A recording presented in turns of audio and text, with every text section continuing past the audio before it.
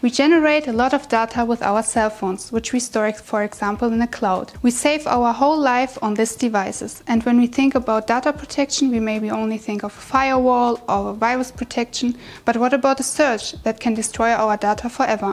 My name is Melia, and if you want to know more about surges and what surges can cause, stay tuned and watch that video. Let us first have a look what types of surges exist. The most obvious surges are caused by lightning and lightning strikes.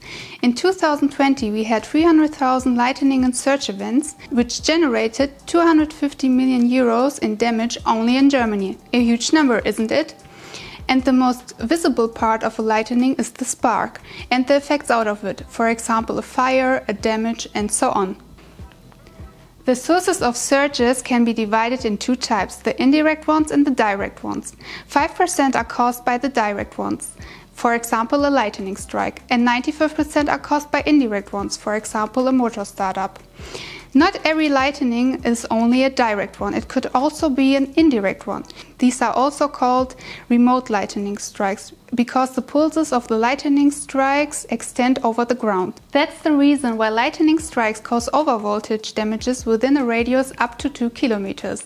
The effect runs through the power lines, the control and device signals and the telephone lines and damage your data storage.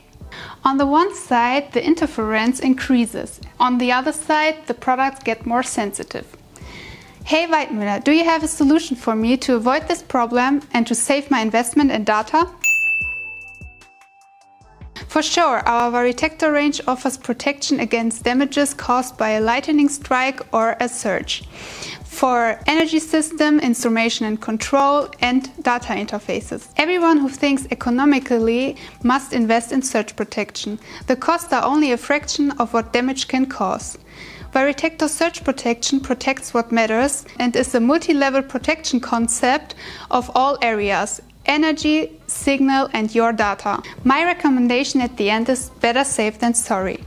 Now we have learned more about surges and what surges can cause. If you want to have more information about surges and our VARITECTOR portfolio, please check the video description below.